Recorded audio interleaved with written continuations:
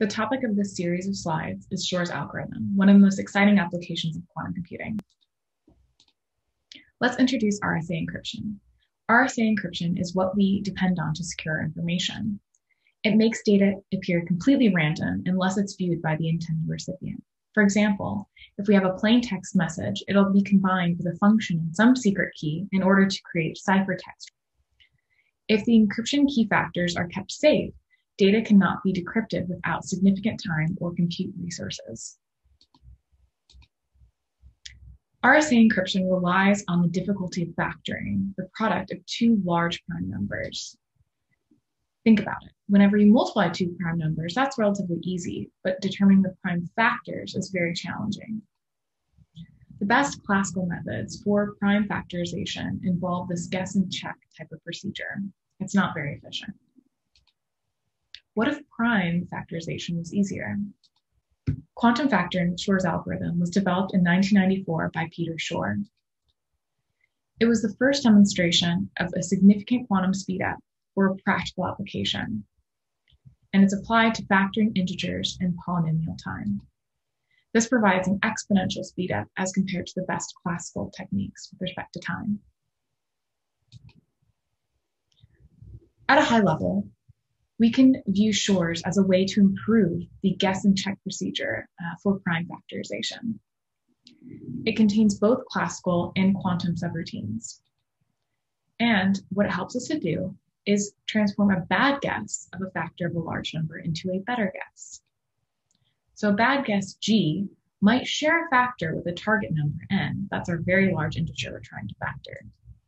And we want to increase the probability that G will share a factor with that large number N. Let's talk about some fundamental mathematics that we'll need to understand Shor's algorithm. To decrypt data, first, we need to know the prime factors of our target number N. So for N equal to G times H, we want to determine some G.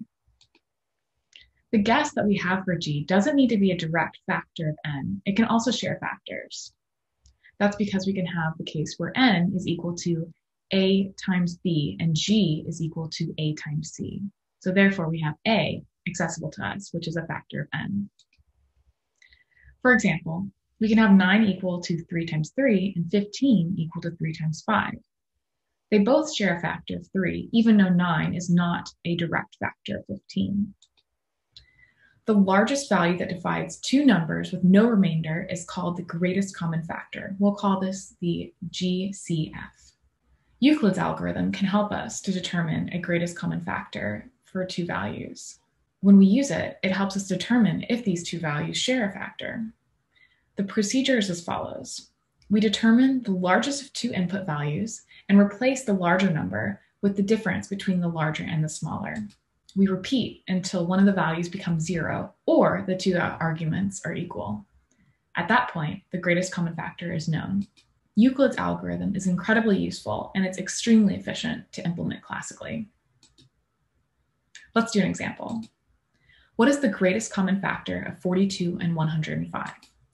Well, we first determine the larger of the two, so that would be 105, and subtract the smaller from the larger. That transforms 42 and 105 to 42 and 63. We repeat the procedure until our numbers get smaller and smaller. At this point, when we have 0 and 21, we stop. We know that our greatest common factor of 42 and 105 is 21. Let's do another example. What is the greatest common factor of 6 and 35? First, we determine the largest number out of 6 and 35, and we subtract the smaller.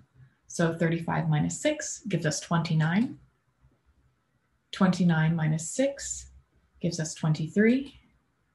23 minus 6 gives us 17.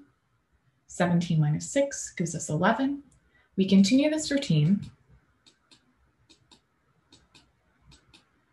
until we reach two equal values. The greatest common factor of 6 and 35 is 1. What does that mean? Since 6 and 35 share no other factor besides 1, that means that the two values are coprime. This doesn't necessarily mean that the values are prime themselves. For example, a factor of 6 is 3 and a factor of 35 is 5. Guessing a direct factor of n is not necessary when we're trying to factor n itself. We just saw with Euclid's algorithm that we just have to find something that shares a factor with n and we're good to go. It'll still enable us to decrypt our secret messages. What we can do is we can apply Euclid's algorithm and check if our guess g shares a factor with n. If the greatest common factor of g and n is not equal to 1, in other words, they're not coprime, we found a factor of n and we are done. We can use g and n divided by g to decrypt our message, because n divided by g will give us our factor of n. If our greatest common factor of g and n is equal to 1, we have found coprime values. This is more likely, unfortunately. If we find coprimes, we need to do more processing in order to improve our guess for g. Let's introduce some more complex mathematics that'll help us find a better guess for g.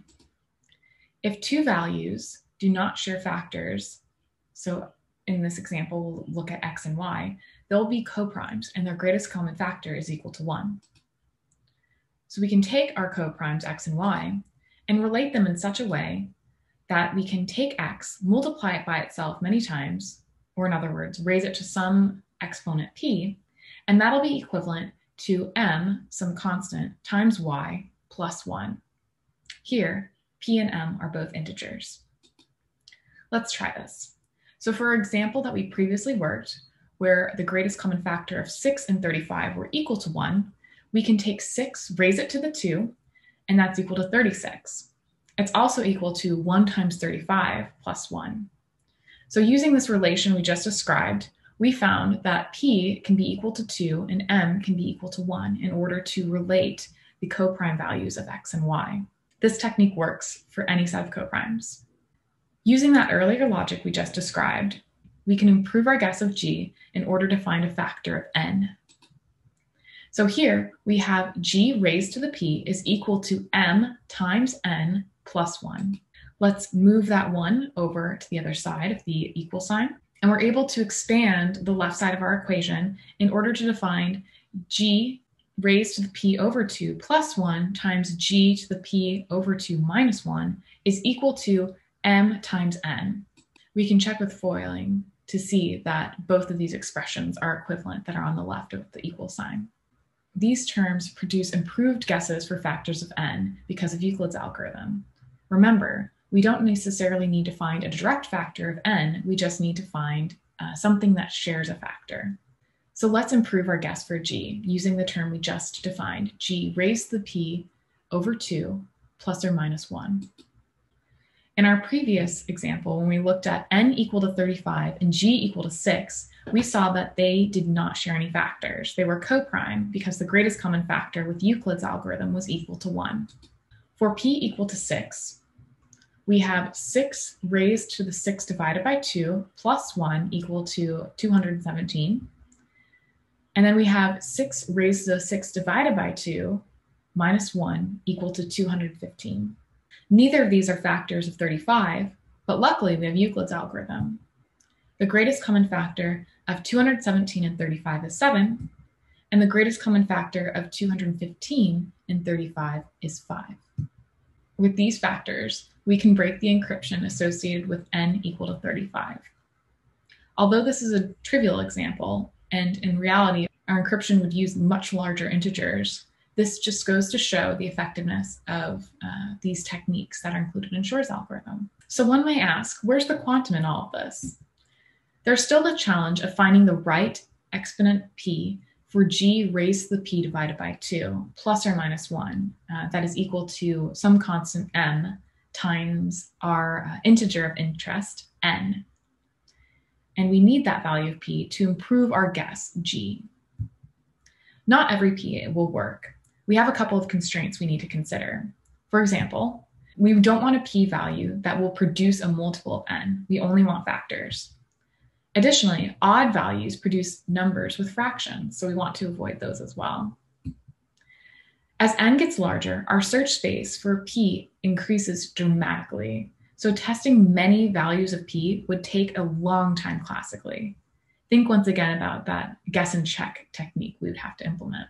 Lucky for us, quantum computers implement superposition and have interference between signals. So superimposed possible answers combined with interference will allow us to find the correct answer for p within a single computation. Here we have an example implementation using Qiskit for the quantum circuit part of Shor's algorithm, where g is equal to 7 and n is equal to 15. You can find this example within the Qiskit textbook. Just look for Shor's algorithm. To summarize, Shor's algorithm starts with making some guess g and checking if there's common factors with g and n using Euclid's algorithm. It's highly unlikely that g and n will share a factor.